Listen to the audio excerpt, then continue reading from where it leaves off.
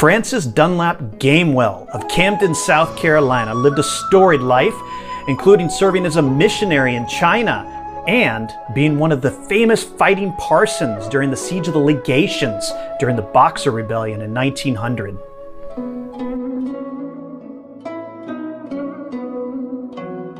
Francis Gamewell was born in Camden in 1857. The outbreak of the U.S. Civil War led his family to relocate up north. In 1881, he joined the American Methodist Episcopal Mission and was assigned to Beijing, China, called Peking at the time.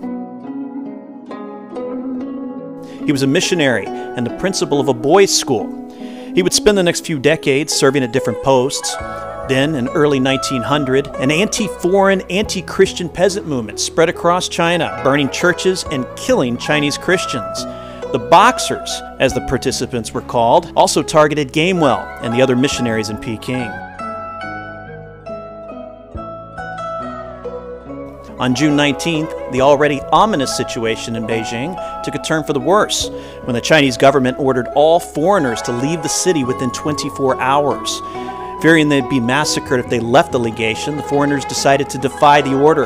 The British minister, Claude Maxwell MacDonald, appointed Gamewell as the head of a committee for fortifications and gave him absolute authority to organize the fortifications of the British legation against an anticipated attack. Gamewell undertook the assignment as if he was on a mission from God. He and the members of his team, nicknamed the Fighting Parsons, spent their days filling sandbags, building barricades, strengthening walls, and making gun slits for firing through.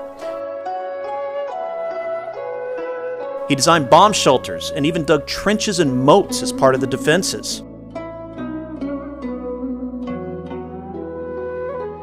When the Chinese attack did come on June 22nd and continued for 55 days, Gamewell's powerful barricades held.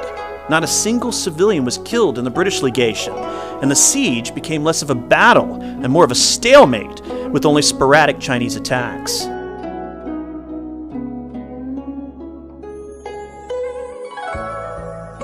Gamewell was still strengthening his fortifications when an Allied expeditionary force raised the siege and rescued the foreigners within the legation on August 14, 1900.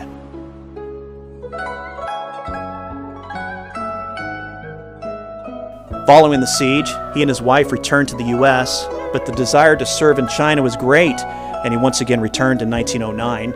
He served for 27 more years as a missionary in that country before retiring in the United States.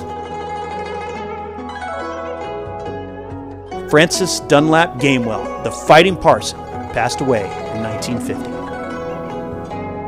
And now we know. And knowing is half the battle.